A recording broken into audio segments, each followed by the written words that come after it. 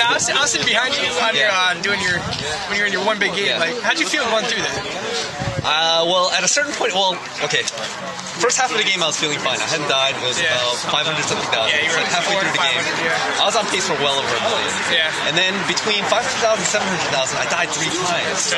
And you only have four lives total, so I was down to my last life. And I was thinking, shoot, like, you know, the high score is only 941. I could just play it safe for the rest of the game and still beat it by a comfortable margin. I remember you saying, just like, I'm just going to play it safe from now on out. Yeah, and I actually still thought I was going to break $1 million, but what happened was, you probably saw the game, the last couple of conveyors, they really screwed me.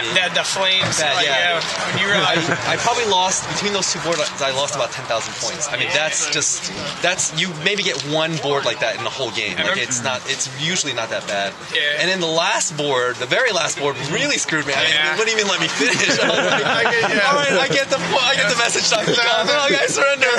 Actually, you know, I actually surrendered. I just stopped moving. I was just like, there's no way I'm gonna finish this board. I remember you were very patient on a couple of those with the ladder. You just waited for the flame to go down, but just I was running out of time. I was like, okay, I gotta make a move soon. Definitely killing your bonus.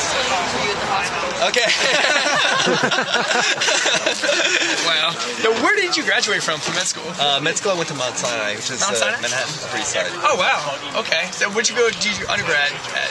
Harvard. Harvard? Yeah. Oh, wow. No kidding. I did not know that. That's awesome. Qualified to ask you a question. So you're talking about picking up other games. We're talking about like Centipede or I interview. I play Centipede for fun. I mean, the thing is, it's the same thing as Donkey Kong. I was playing Donkey Kong for fun. Yeah.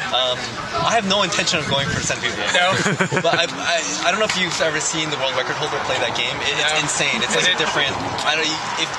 If you didn't see him in front of you, you would think it's a robot playing. Really? I mean, in fact, that's his nickname, Robot. Like, you saw the guy playing Mr. Command in there, but that is like a robot. Because that game used to blow my mind, but how fast he had to move. I mean, compared to Donkey Kong is Donkey Kong is easy. That's strategy. Easy, but yeah, you gotta stay on the same page. I think it's moving so fast you can have a seizure before it's even done.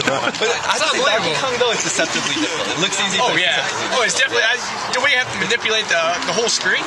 Right? You have to keep an eye on every barrel above you. I keep an eye on every single barrel. Yeah, it seemed like you did a really good job. I noticed on the left side of the screen, like at the beginning level, you get the flames over all the way on the left side, then you kind of like trap them there, and then you just sit there and you kind of spam the points. I was like, oh, genius. If we could ever make it to that level, that's exactly what I would do. Thanks a lot. Okay, nice meeting you. Best of luck to you.